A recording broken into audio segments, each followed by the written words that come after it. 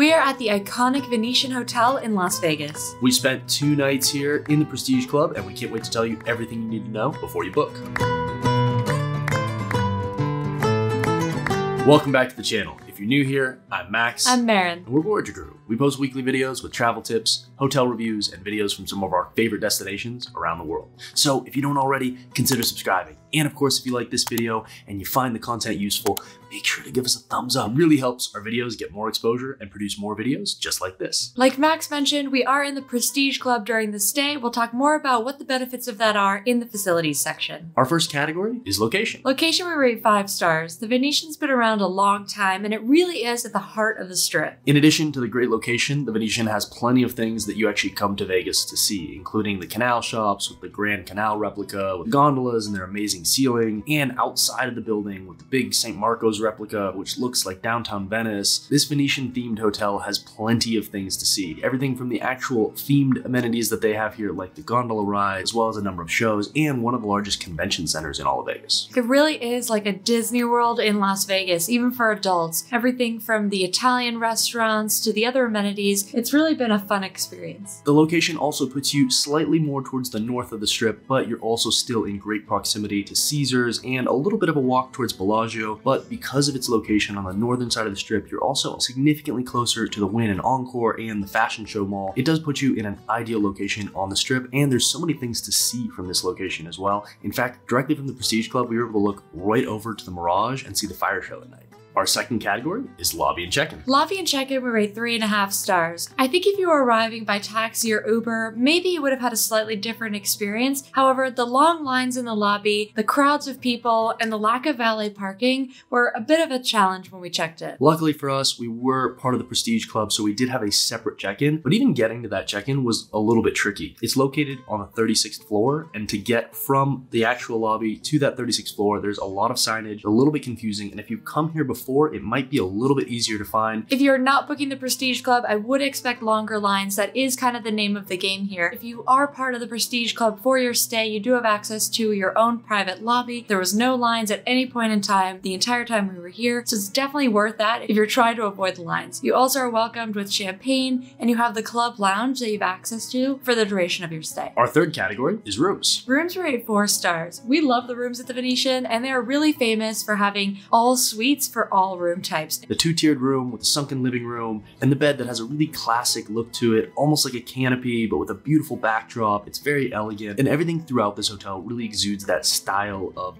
classic Venetian architecture. It's a little bit gaudy, but although the Venetian has been around for quite a while, it doesn't feel as dated as you would expect. The theme has actually been maintained, and as you look around the room is in really good condition. There's not the usual scuffs that you would see on walls that you would expect in normal hotels, particularly of this age, to see that much wear and tear, but I think they've done a really good job of maintaining these rooms, keeping the theme up to date. It is a little bit more classic, a lot of hardwoods, a lot of fabrics on the wall, but if you like that theme, I think they've done a really good job with it. They haven't made it too gaudy. It still does have some nice elegance to it, and it really is a beautiful room. We really like the addition of the USB ports that were added to the desks. We also love that the drapes and the curtains are automated, so you don't have to get out of bed to open the blinds, and that's a really nice addition. Whether it was added after the fact or when it was first built, we have no idea, but it's been maintained really well. With that in mind, they are still missing some of the modern amenities that we'd like to see in a room, like being able to turn off all the lights through a master switch. There's a lot of lamps in this room, as well as a lot of independent lights, and though they've tried to place the light switches in locations that make them a little bit easier to find, it was a little bit tricky trying to find all the different lights in the room. We also love the bathroom. It is a very nice size. There are 2 sinks, there's a very large soaking tub with a television, shower, and the Venetian products that they have personalized. One of the amenities that comes with the Prestige Club is a higher floor room, so that is a really nice addition. You can actually see the Strip from most of the rooms on the Prestige Club. So rather than perhaps facing a wall or facing into another building, you do have access to slightly nicer views. The rooms do have a minibar. It is a paid minibar, and the prices are quite high, as is common with all Las Vegas hotels. There is not a personal fridge, microwave, or coffee machine in the room, so just keep that in mind. Our fourth category is service. Service, we rate 4 stars. We've had really positive interactions with a lot of staff here on property. In general, they are all polite, professional, and really interested in helping you. In the Prestige Club in particular, they were very attentive at all hours of the day. We also briefly briefly visited the Palazzo Prestige Club, and it was kind of the same thing there. They were welcoming and very helpful, as were most of the people that we interacted with, including down at the pool, where we briefly talked to some of the lifeguards to try and get directions. There's a number of pools, which we'll talk more about in facilities, but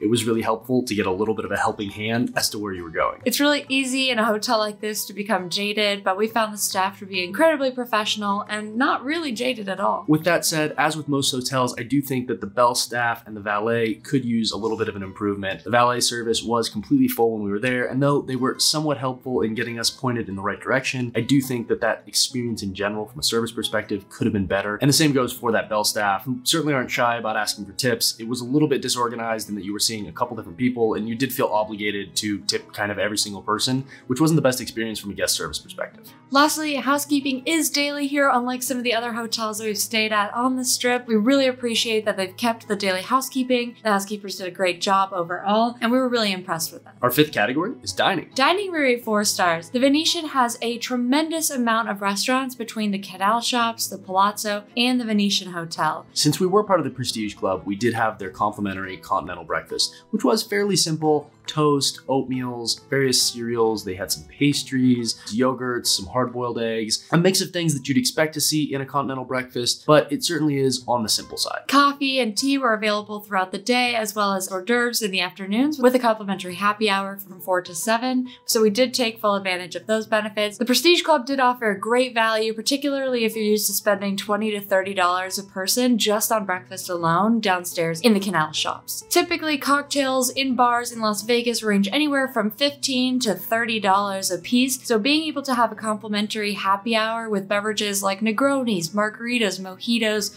wine, beer, and so on was really a tremendous value, particularly for us who we usually have a couple of cocktails, and that alone takes care of that extra expense to upgrade to the Prestige Club. But even if you're looking for some drinks outside of those hours, they do also have a cash bar that they run throughout the day, and those prices I would say are about 30 to 40% cheaper than the prices that you're going to find down on the casino floor or throughout the hotels. As an example, if you're looking to make that continental breakfast into more of a brunch, they do have a $25 bottomless mimosas that they offer, so there are some deals to be found there. Outside of the Prestige Club, there are so many restaurants on property. You could really come back here year after year and not try the same ones. We did try Canaletto's on this trip, which is one of the traditional Italian restaurants that they offer in St. Mark's Square downstairs in the canal shops. The pizza was really good at Canaletto's. In addition to the atmosphere, it's really fun to be able to sit down in the canal shops in what feels like an Italian square, looking up those beautiful painted ceilings and all these false walls. It really makes a fun and exciting atmosphere that removes you completely to another area. You don't feel like you're in Las Vegas, Nevada. It does feel very Italian, and like Marin said, it's a lot like Disney World for kids. It's fun to see some of these themed hotels in Vegas that have continued to thrive. It is worth noting that the Venetian doesn't offer a lot for early risers when it comes to coffee or breakfast items. There's really only 1 or 2 cafes that early risers can get to before breakfast hours, being like Coffee Bean and Tea Leaf, for example. It would be really nice to see if they don't have coffee machines in the room,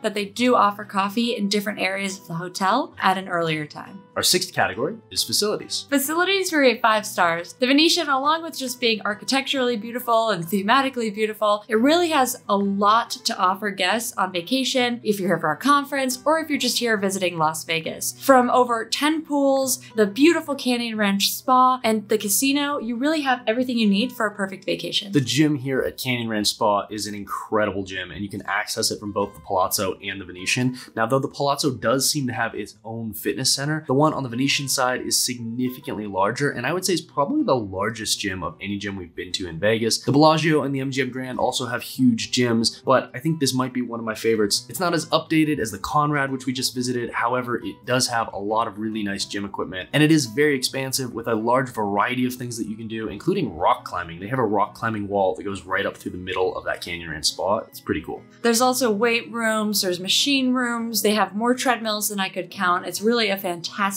fitness center if you are looking for a gym that probably won't get too crowded during your stay. Even in the winter, a number of pools and jacuzzis are open, which we thought was amazing. That is the trend here in Las Vegas these days, that they do maintain some of their pools throughout the year. So in the summer, you do have access to over 10 different pools across the properties, but in the winter, you still have access to 4 or 5. Having stayed at the Palazzo and the Venetian a few times before, it is worth noting that the pools don't have the best sun exposure, particularly in winter. You're going to find a little bit more afternoon sun than you're going to find sun kind of early morning and throughout the day, as the sun can be blocked by the main buildings. However, in the main pool season, there is certainly more sun on that pool. There's also a couple of theaters on property as well. They do run a number of shows throughout the year, including Atomic Saloon. The theaters are very small, so it is a very intimate experience. So while the prices do seem a little bit higher than some of the other theaters around Las Vegas, they are a really nice experience because you do get very close to the stage either way. And of course, one of the coolest features that they have at this hotel are the canal shops. It's just an incredible experience to be able to walk down the canals, see the gondolas going in and out of the bridges, the gondoliers that are singing, and you actually can ride in those gondolas. It is a bit pricey, but if you're doing it for a special occasion and you'd like to experience that traditional Venetian gondola, it can be pretty cool. You do also get access to the Palazzo's Prestige Club, which seemed to have been updated a little bit more recently.